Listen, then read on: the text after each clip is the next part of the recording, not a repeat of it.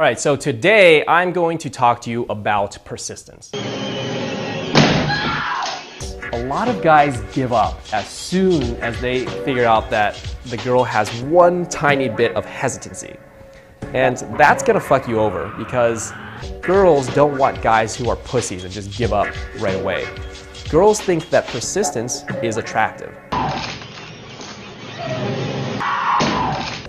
You gotta make women feel sexual attraction for you. You gotta make them feel it when you talk to them by the way that you're looking at them, the way that you're behaving, you know, for example, with your masculinity.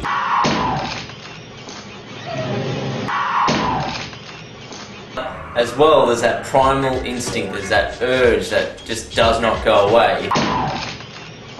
I meet them on the street and I invite them back to my place. If I'm attracted to the girl and the end game is to be physical, I want them in a controlled environment where I can escalate it into a sexual scenario.